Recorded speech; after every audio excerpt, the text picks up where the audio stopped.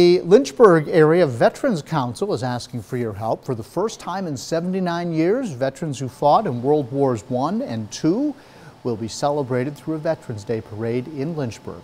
Organizers say that they are now in the final stages of planning, and they would like the public and volunteers to attend a meeting to talk about the parade in detail. A parade is really a community event, and we are looking for all kinds of involvement. We have all kinds of volunteers, sponsors throughout the community that are making this happen. So we're very excited about this, and we just wanted to bring awareness to, basically everyone, what's going to happen in just a few short weeks. The meeting will be this Wednesday at Liberty University's Science Center from 4:30 to 6 p.m.